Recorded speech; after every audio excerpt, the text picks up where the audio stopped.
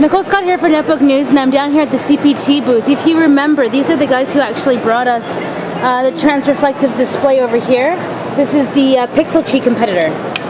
So on, off, on, off. So this is the transreflective display that is exactly competing with Pixel Chi. But this time at Digitimes, I've actually come across something that's even neater than a Pixel Chi competitor. It's called a colorful SunLight readable screen.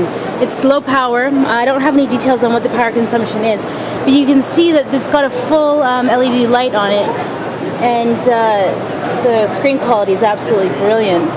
So I don't have any details on what kind of power draw this has. I do know that it is 2 panes of glass. Apart from that, I can't tell you much. But if this is going to come to market at a low price and at a low power consumption, this is actually pretty neat.